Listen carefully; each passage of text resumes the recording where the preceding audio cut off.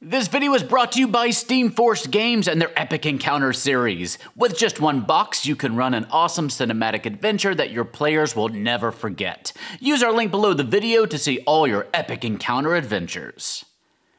And by Hit Point Press and their deck of mini animated spell cards. These tarot-sized reference cards feature all the spell details you need on one side and beautiful unique animations on the other. A great gift for the holidays. Learn more at animatedspells.com.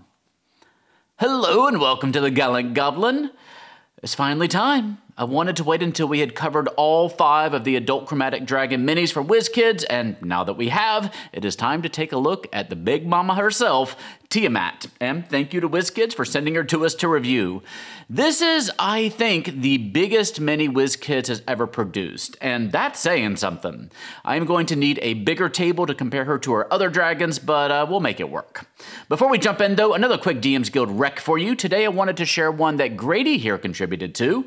Not another Monster Quest Volume 1, Kobolds, Goblins, and Bugbears. This book really expands your options with these races that are usually nothing more than low-level pests. You'll get all sorts of stories, adventures, and NPCs to populate your world and expand how your players view these creatures. Check it out today using our link below the video and the discount code HaroldGoblin5. Now, kneel before Tiamat. Here she is in all her glory. We had to really pull back on the camera to get her entire impressive wingspan on camera. Now she comes on a... Sorry, what? Oh, I'm being told that we're showing the wrong Tiamat. Okay, there we go, that's better.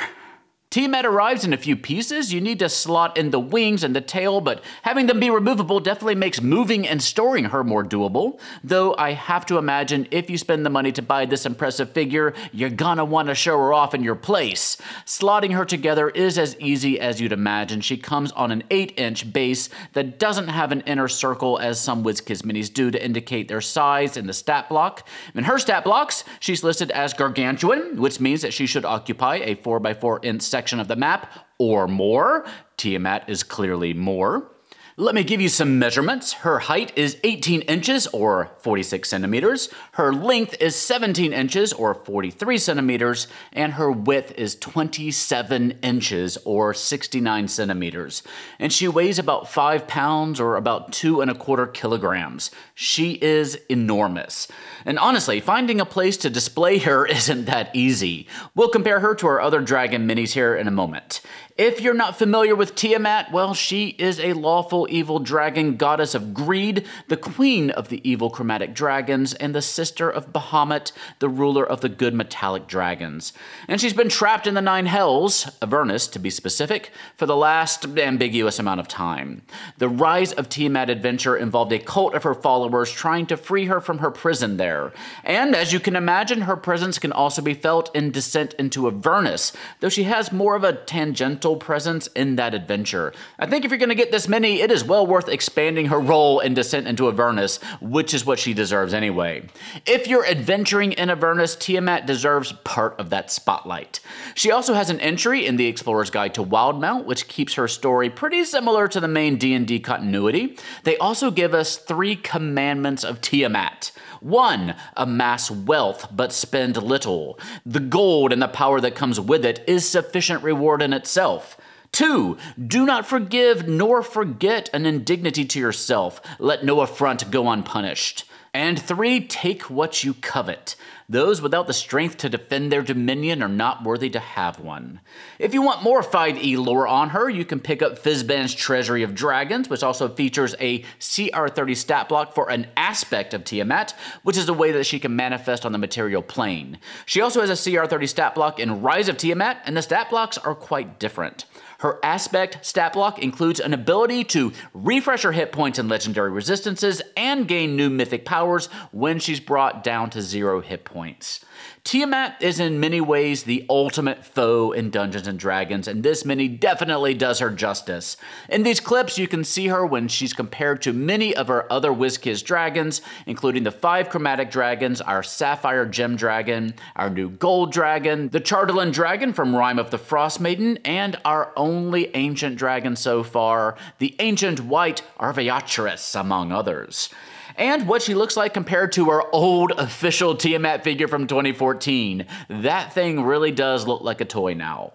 And we'll try to include her when we make videos about future releases in the Dragon line. I am quite interested to see what she looks like besides next year's Tarask figure from WizKids. You'll also need a pretty big map to accommodate a battle with her, as she takes up an 8" by 8" chunk of the grid. It's a good opportunity to use a battle mat like the new ones from WizKids that we'll be reviewing soon. Tiamat from WizKids has an MSRP of $399.99, though there are some pretty substantial discounts available online if you shop around. And also be sure to check with your local game store as well. She's scheduled to land before the end of the year here, so get those pre-orders in if you want to make sure to get one. I believe some folks have started to receive theirs already.